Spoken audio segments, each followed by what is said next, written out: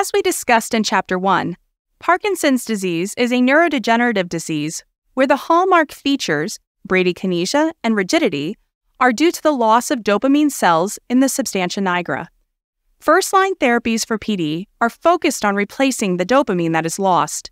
This is done with 3 categories of treatment: exogenous dopamine, medications that mimic dopamine by turning on the dopamine receptor like an agonist, and medications that extend the life of endogenous dopamine by slowing down its breakdown.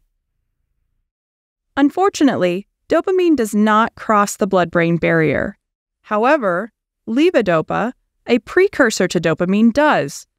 This drug is given by mouth, absorbed in the gut, and carried to the brain, where it's broken down to dopamine and acts like endogenous dopamine in the basal ganglia. If levodopa is given alone, most of it will be broken down in the gut, where it can cause severe GI distress with nausea and vomiting. So it must be given in combination with an enzyme inhibitor, a dopa decarboxylase inhibitor, to prevent that.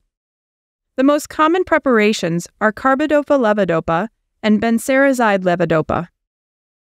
Both carbidopa and benserazide are equally effective in decreasing breakdown of levodopa by 70 to 80% in the gut and preventing peripheral side effects. Medications that mimic dopamine, or dopamine agonists, act by turning on the dopamine receptors in the brain. Essentially, they mimic what endogenous dopamine does. Drugs in this class include ergot dopamine agonists, bromocriptine, pergolide, capergoline, and lisuride, and non-ergot dopamine agonists, pramipexole, ropinirole, rotigotine, and apomorphine.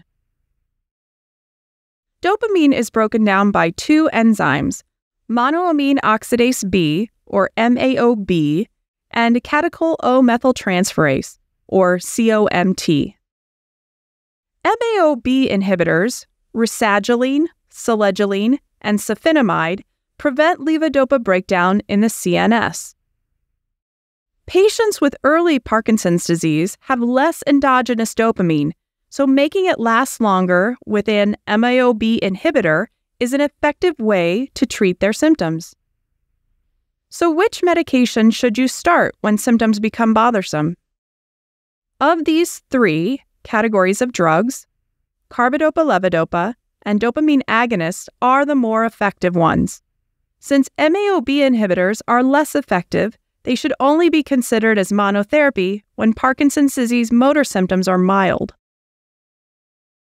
When deciding between carbidopa levodopa and dopamine agonists, the decision is often based upon regional preference. There are multiple studies comparing these 2 classes of drugs, and long-term data suggests that whether patients are started with levodopa or a dopamine agonist, there is no difference in the quality of life. However, there are a few points that patients should know when deciding. Patients treated with carbidopa levodopa first have better control of their motor symptoms. Patients treated with carbidopa levodopa first have earlier motor complications. That includes dyskinesias and motor fluctuations. Patients treated with dopamine agonists first had more side effects, including daytime sleepiness, lower extremity swelling, and impulse control issues. So I hope you liked this video. Absolutely make sure to check out the course this video was taken from and to register for a free trial account which will give you access to selected chapters of the course. If you want to learn how MedMastery can help you become a great clinician, make sure to watch the About MedMastery video. So thanks for watching, and I hope to see you again soon.